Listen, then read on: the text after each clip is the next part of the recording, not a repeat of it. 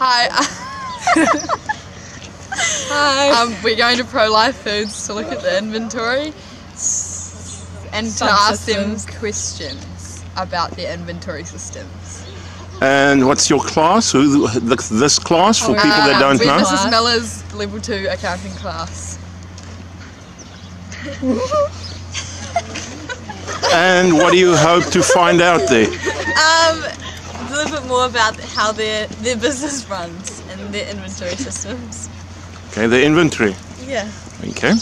Have you done this in class already? Yes, we learnt about the periodic system and the perpetual system.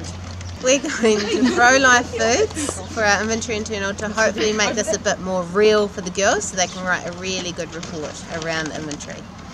So yeah, all of this comes through here. We've got a factory down the road, the Donovan's chocolate factory, and we have pretty much most of the warehouses in this general facility. How do you make sure they're fresh and they don't just get topped up and they're like the old stuff with less? Yeah, we've got an operational excellence model that we run in store, and we're the only people in New Zealand that the people in store work for us.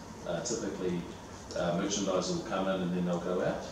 Work go for an hour, but these people stay in that store and that's theirs and they own it. So cycling stock is hugely important to us, so they clean the bins on an ongoing basis, which involves emptying it out, cleaning it, and then you put the new stuff at the bottom and you put the old stuff on top. So, yeah, that's actually really important because if a customer gets a bad experience, it's no good at all. So we should really focus on that to make it as good as possible. But it comes at a cost, look, it's the higher standard you want, it's, you've got to pay for it. So it's balancing all of these things.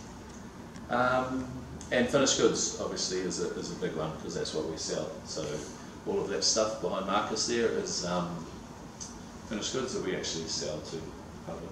Team that for inventory in particular, like Ross, who's the head there, he could spend up to $500,000 a time just purchasing containers of cashews in.